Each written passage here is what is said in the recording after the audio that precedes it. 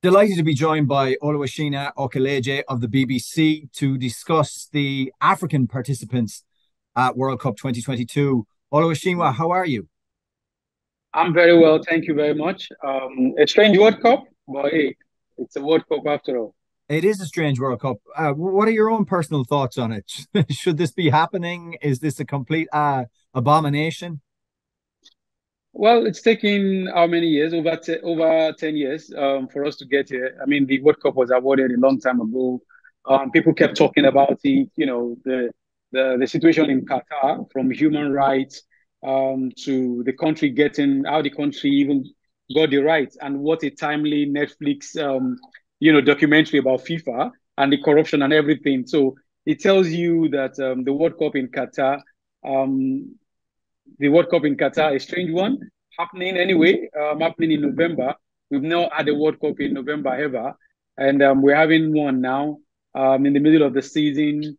Everything is just strange, weird, and on this part of the world, I mean, in Africa, many understand why the issues of LGBT is not really any of their business on this part of the world. Because remember, in many countries in Africa, same-sex marriage is forbidden. So some of them understand the culture of Qatar doing that.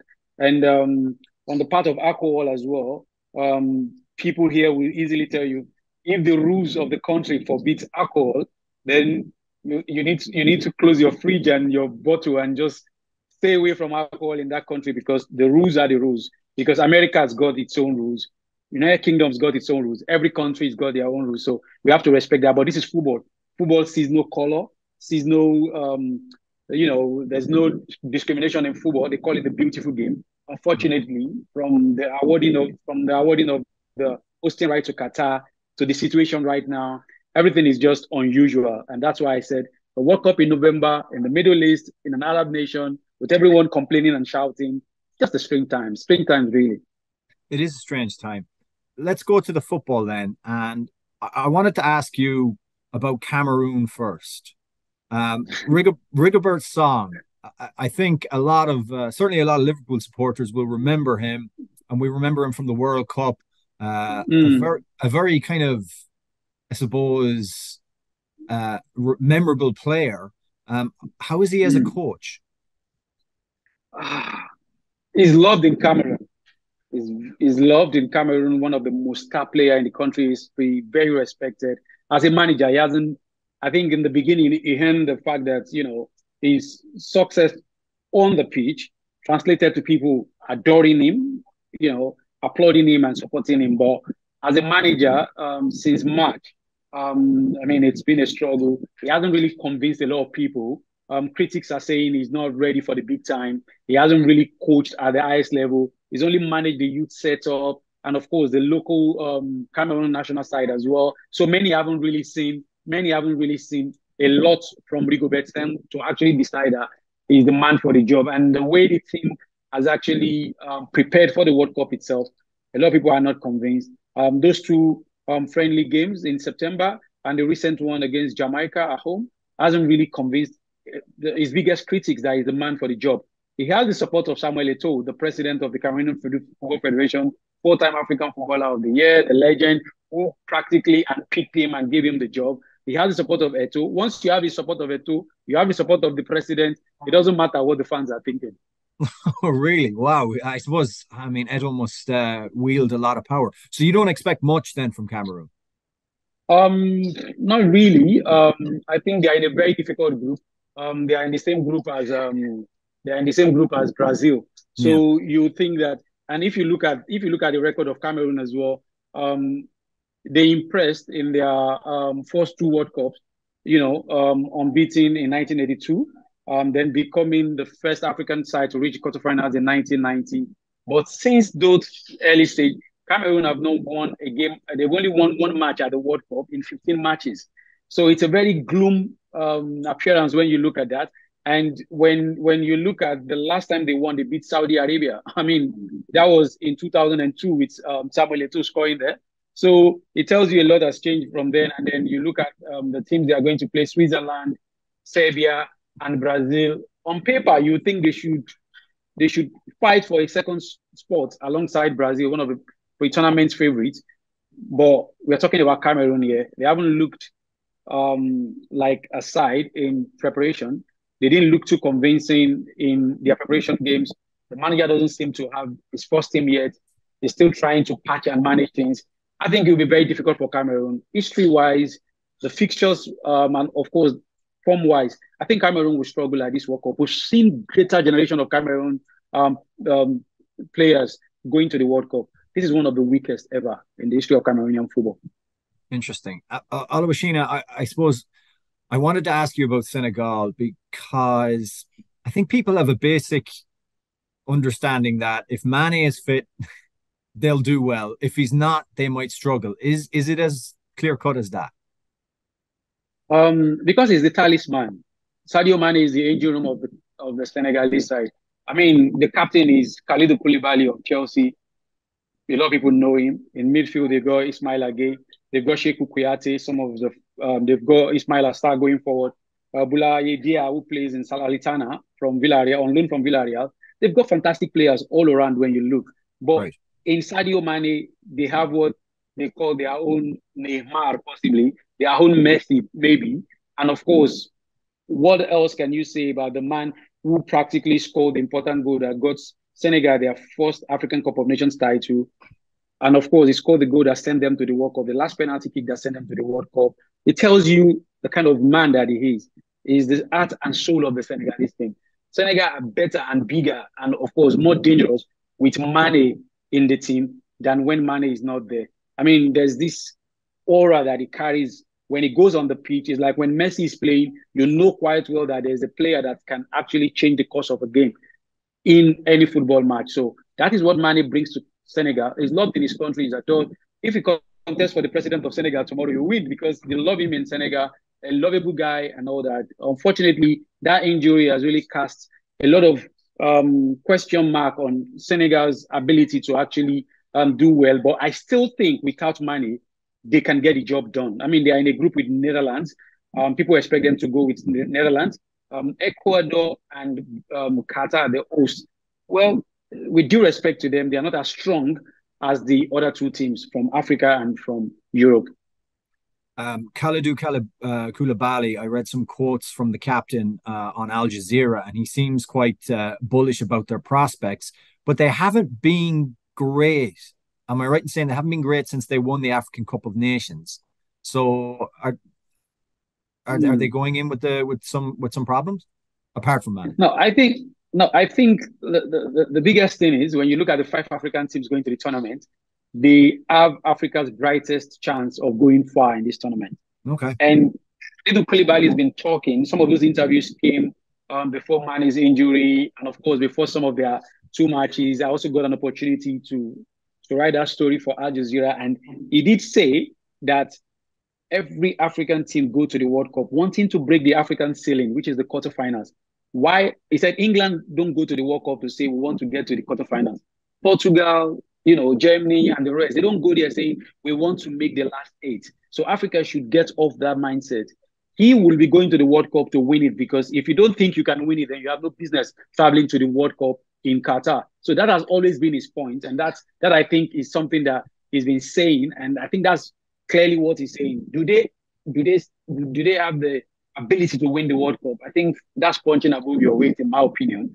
But in the real sense of it, no one thought Cameroon was going to get to the last eight in 1990, and no one expected Senegal to get to the quarterfinals in 2002. So sometimes, because this World Cup is happening in the middle of the season, things can go awfully wrong for the favorites, and some of the little teams can just so-called little teams can just take over and create a bit of surprise or upset. I suppose this is again a very simplistic take, but is Ghana, the fact that they've been drawn in a group with Uruguay again, is there still a scar on the psyche of Ghanaian football about what happened in 2010, or will this game, it won't be a grudge match, it'll be just another game? Don't believe anything you read. Ghanaians are saying this is a revenge game for them. Okay. Remember, right. Luis Suarez is still in the team. If That's Luis correct. Suarez wasn't there, if Luis Suarez wasn't there, maybe the plot might change. But for Ghanaians, some of their former players who played in the 2010 edition are saying the players should get their minds off it. They shouldn't talk about being revenge and all that. But Mm. Ghana look back at 2010 as the biggest opportunity lost for them. They felt that was an opportunity to get to the semi-finals. And now they'll be facing Uruguay again. They don't care. And remember, they've also faced Portugal before at the World Cup. So for Ghana, the game against Uruguay is as important as the one against Portugal. But the problem they are having right now is they don't really have a team. I mean, everyone talks about Ghana, Black Stars. They've been struggling from the AFCON in 2000 and early this year, their worst AFCON performance in about 40 years when they couldn't even come out of the group. So, change of manager, bring in a new manager. This new manager is just, a lot of people say he's going to the World Cup on trial because he hasn't really managed at this level before. They were fortuitous against Nigeria. They picked up the World Cup ticket, a game Nigeria shouldn't have lost. Well, because they had the quality, they had everything, but Ghana edged them. 1-1 away goal rule, they are at the World Cup, but nothing has changed since picking that World Cup ticket. Still a weak Ghana side. They've drafted in all these diaspora players. Tariq from Brighton. They brought in Iñaki Williams from Spain, and Athletic Bilbao. They brought in a couple of other players. The Southampton defender is there, but still, they are yet to gel as the Black Stars. There's speculation, and of course, rumors are rife that the camp is divided. Some players feel there are players who are coming in to profit and benefit from our struggles, and those who have actually fought the battle to get Ghana to the World Cup. That is not the ideal way to prepare for the World Cup. Coupled with the fact that the manager's future is uncertain. Is he with Borussia Dortmund or is he with Ghana? So it's just a whole lot of mess, and it's not the best of jollof rice for Ghana to take to the World Cup. No, is there controversy in like how is someone like Iñaki Williams viewed? Like, is he seen as a mercenary? Well, it's hard to tell, but he himself, as Inaki Williams, came out to say he's gotten enough support from the players. They welcome him with open arms. They've been very warm and receptive towards him. He's beginning to feel very Ghanaian in the dressing room because of the dancing and all that. He has been the only one addressing that particular issue. That some people might think that I'm coming to take someone else's place, but that's not true. Because in the past, the reason why he stayed away was the fact that he didn't want to profit from someone else who had worked. He said now he was asked to come, and the decision to go to the World Cup wasn't easy to make. He was picked and selected by Ghana. He said he feels it's unfortunate that everyone won't go to the World Cup, but he's only a player who was selected, and he wants to honor his grandfather by playing for Ghana at the World Cup. I don't feel like he is getting or feeling the heat as a mercenary.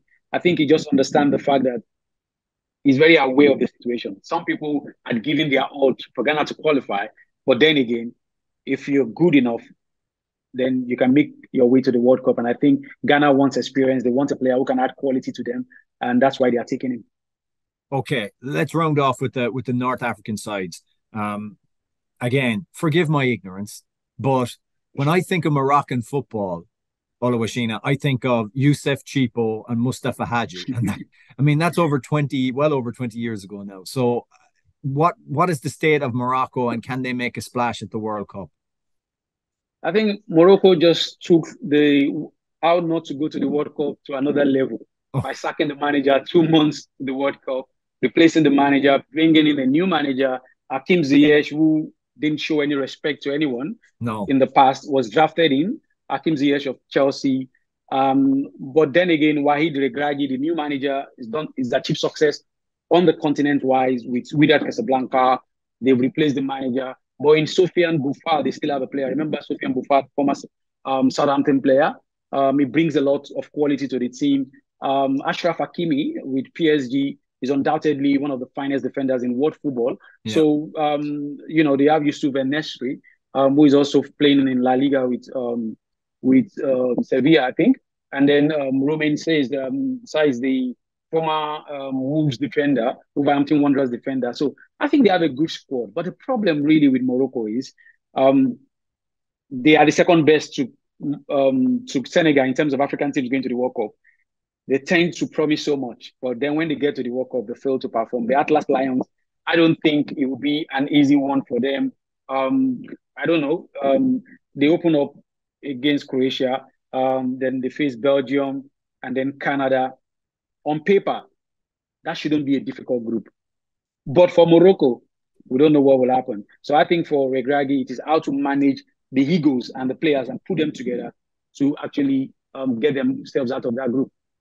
Sure. Managing ego is a big part of international football and football in general. At Tunisia, finally. Um, Uh, uh, Tunisia opening, is another.